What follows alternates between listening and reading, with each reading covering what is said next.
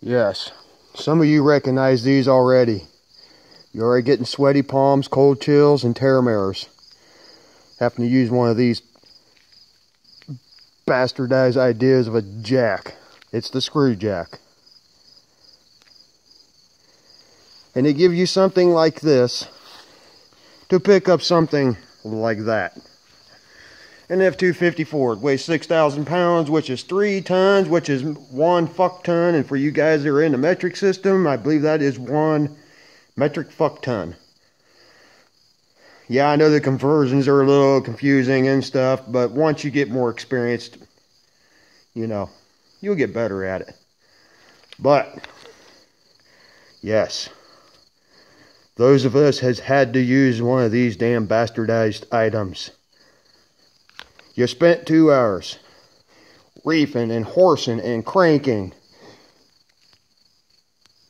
You know, you rupture a hernia, you blow your back out, and you end up popping the roid out of the cornholio. And you finally just get it to the frame. So, what you guys need to do is when you get a brand new vehicle, you take this thing and you throw it out, and you get a proper hydraulic jack. This is a ball jack. She's 6 tons. So I can have a half a shit ton or 1/2 metric fuck ton in the back, and I can still pick it all up. No problem. Oh, excuse me, guys.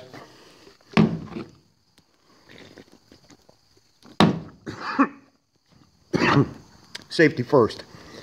You gotta stay hydrated, guys. Now, don't throw these away though. These are not completely junk. They do have some good uses. Just don't use them on tractors and F-250 Fords and stuff like that. But you take something that weighs a ton under, like say this cane cutter bush hog. These are great implement jacks. Now, yes, you can use the tire tool, and you can spend the next hour slowly spinning this thing, clear up just to get to the damn tongue. But that part sucks, and it's for suckers. Now, unless you're you done pissed off your wife or your girlfriend or both of them, and you want to stay outside, you know, yeah, of course I get it. But get yourself a 1/2-inch cold chisel and a trigger activated electronic rotary drilling device. Right? Stick it on slow setting. Stick that booch in there. Huh? Am I right? Fuck yeah. Alright, just a pro tip to you guys. Have a good day.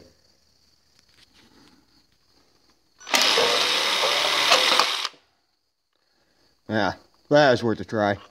Half crushed it anyways.